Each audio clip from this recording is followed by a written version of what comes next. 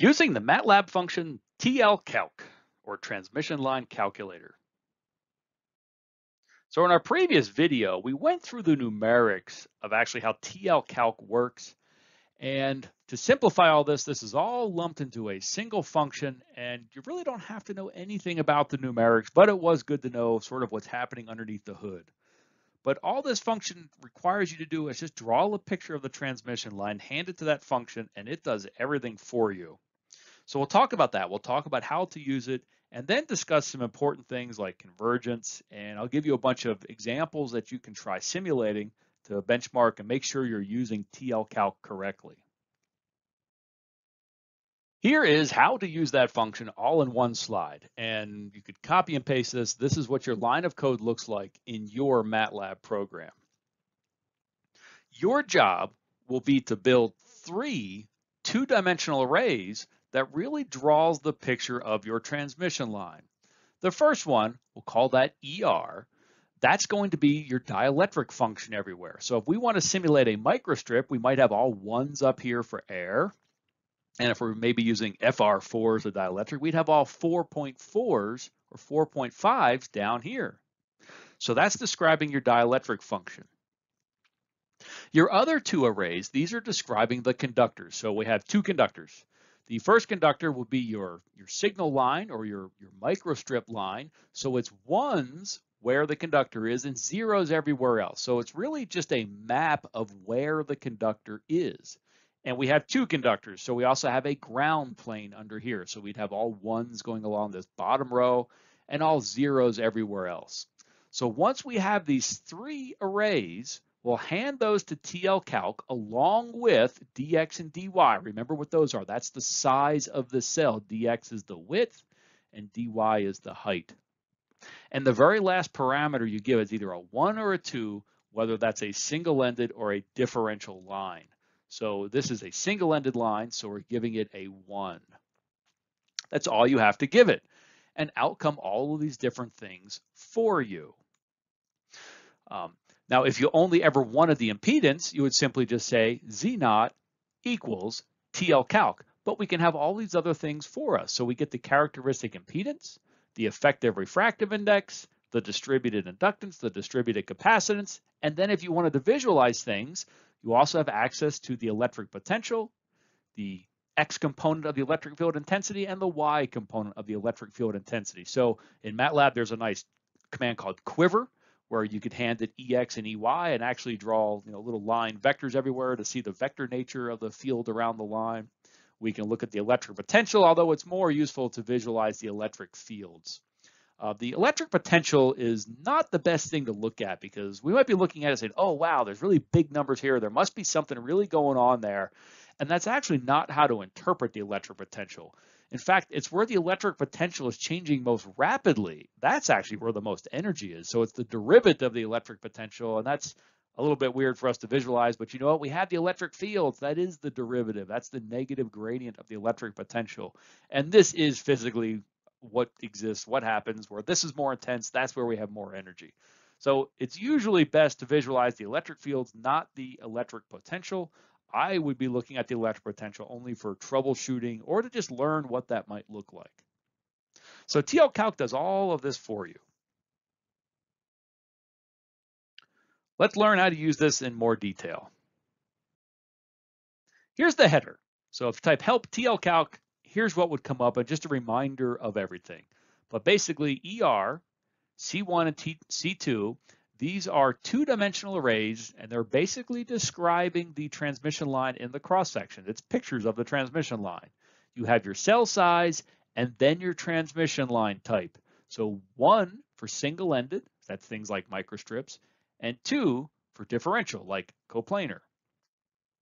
And there's some more notes about a little bit about how things are done, depending whether you have it set to single-ended or differential.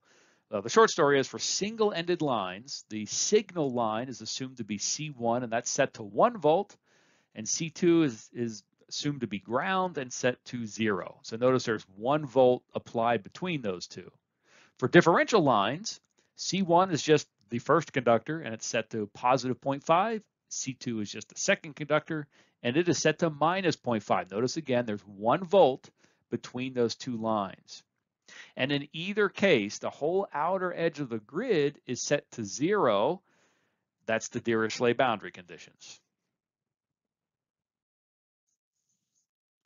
So the number values. Well, for our dielectric function, we can't have any numbers less than 1. It's impossible to have a permittivity less than 1. And I know some of you listening are thinking about metamaterials or near weird resonances and all this crazy stuff. And yeah, that's all true. But in this model, our permittivity cannot be less than 1. So if air would be all 1s, and our substrate or wherever else we might happen to have dielectric, we set that to whatever it is. And so this is just a picture of our transmission line, or the dielectrics around our transmission line. So for a microstrip, it would look something like this. Remember, we're not handling loss, so we can't make the permittivity complex. We're not also building conductivity or something anywhere. This model does not handle loss.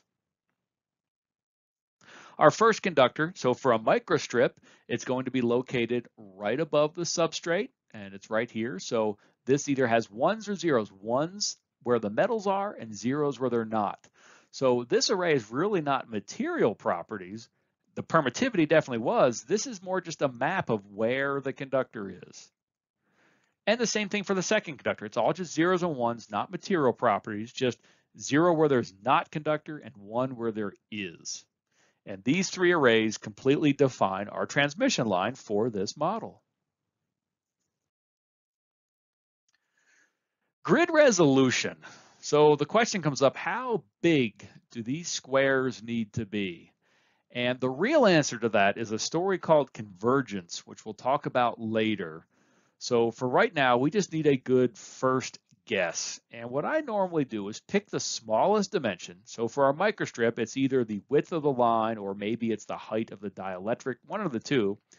And we want to resolve that with 5 to 10 points. Is that enough? Maybe it is, maybe it isn't. We'll find out later when we go to simulate it, and that leads us into our convergence discussion. So this is just a good place to start. So I'll pick that minimum size and divide it by a number like 10. So that's my first guess for dx, and for now I just make dy the same thing. So that's a good first guess. We also have our spacer regions. So we have our microstrip sitting here. Notice all the space that we have to its right, to its left, and above the line. We don't need the space below the line because there's a ground plane here, and that completely isolates whatever might happen to be under here from the line. But on all the other sides, there's no ground plane isolating it. We have used Dirichlet boundary conditions. We are forcing that electric potential to 0 at the edge of the grid. Well, if these edges are too close to the line, that electric potential isn't 0 yet. But if we go ahead and force it to 0, we're going to get an inaccurate simulation of our line. So those spacer regions need to be large enough. Well, what is large enough? Again, this is going to be a convergence thing to actually determine accurately, but I can give you some rule of thumbs. And the rule of thumb is if I look at the width of the line, call that W, typically this space needs to be at least 3 times that. And is that exact? No, it's not. It's just a good first guess. Convergence is how we determine that for sure.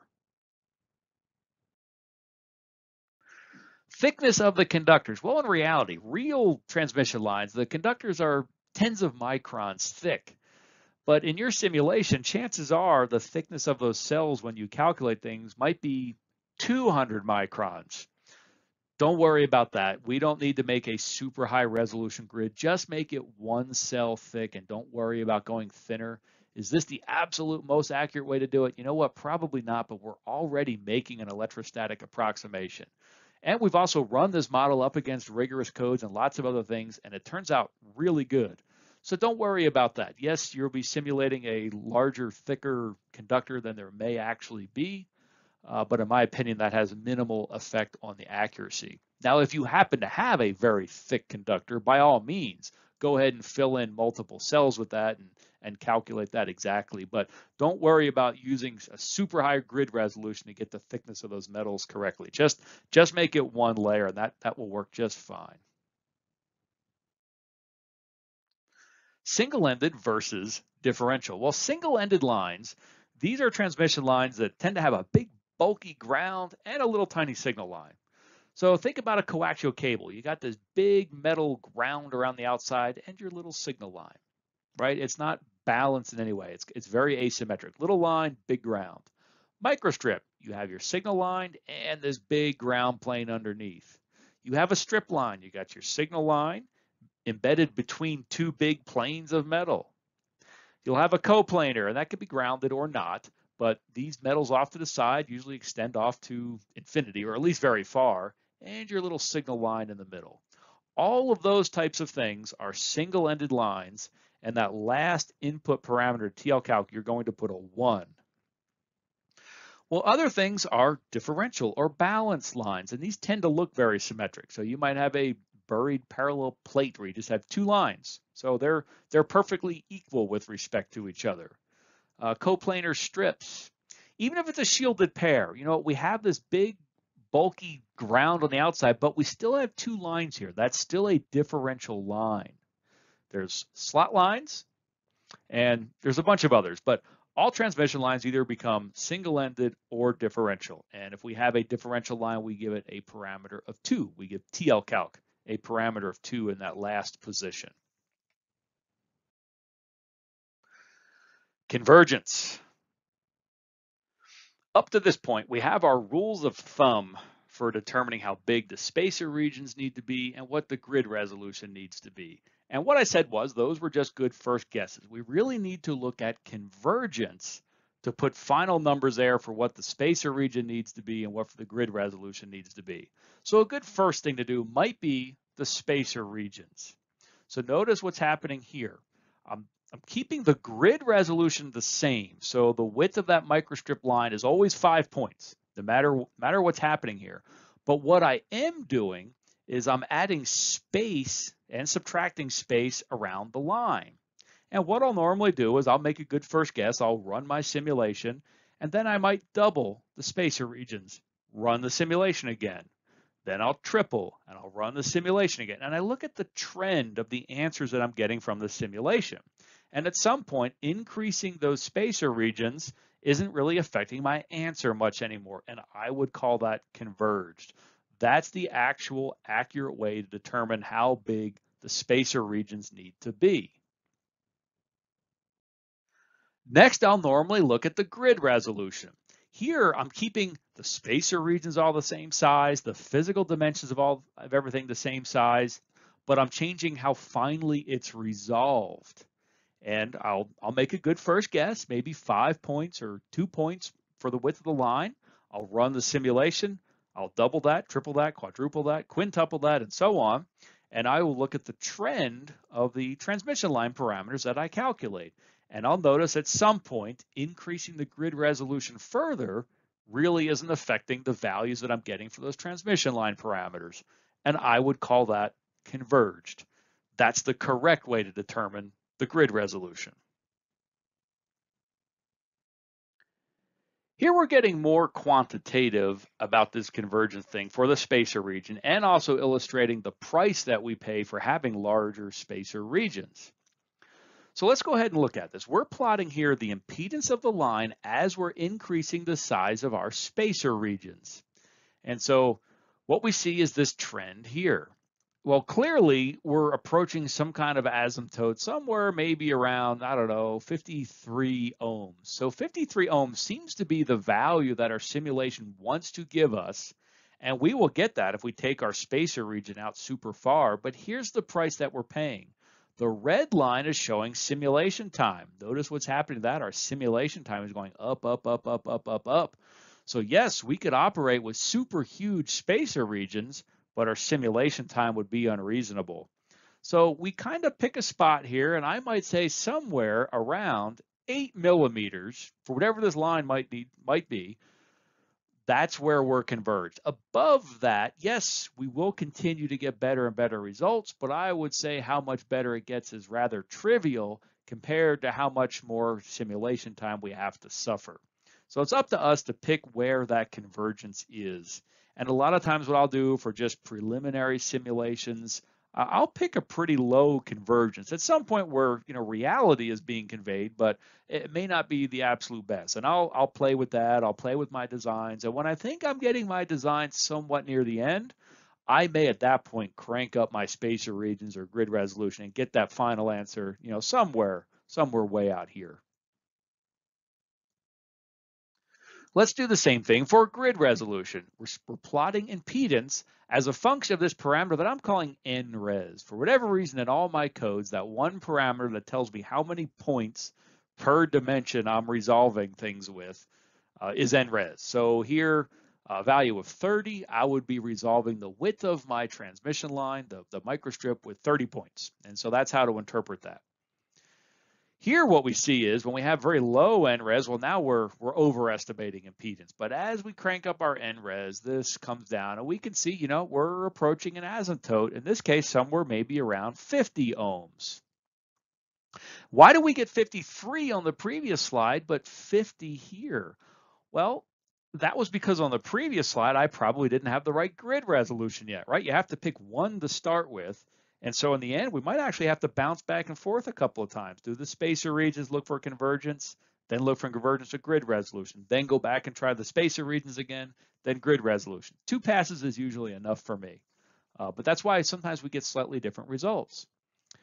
But look here, the simulation time is actually even more sensitive to NRES, and it's really starting to explode, and we have to pick sort of a sweet spot here. And here I picked an NRES of about 30. That's where the simulation time is still pretty quick, but and I perfectly understand we'll get a more accurate simulation out here. But even out here, I could argue we could go further and get an even more accurate simulation. And we could do that forever. So really, we need to pick the sweet spot, and I'll pick it somewhere around an NRES of 30. And again, what I might do if I'm just playing around with the line, trying a whole bunch of different things, I might operate with an NRES of more like 15. And when I think I'm starting to get near the end of my design and produce a final design, at that point, I may start cranking it up. There's always a danger that you're missing something. But that's how I tend to operate. Another thing is these are nice convergence curves. Another thing you might expect is this number might actually even jump around and look rather random. But even still, all these lines, whether they look like a nice exponential or they're jumping around, you will see and visually see that they do tend to converge as we're cranking up resolution or spacer region size. This is the correct way to determine spacer region size and the grid resolution, not those rules of thumb. Those rules of thumb is just to get you close to be a good first guess. Convergence is the way to do this. Hints. Well, I call this hints, but it's actually only one hint that I have here. And that's something called scalability. Suppose we have a line and it does everything that you want, but it's the wrong frequency or the wrong size. Well, it turns out in electromagnetics, there is no fundamental length scale.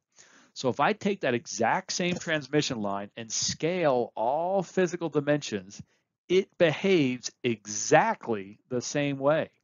I might have a microstrip line that's 10 meters wide, and I have the same one that's 10 microns wide.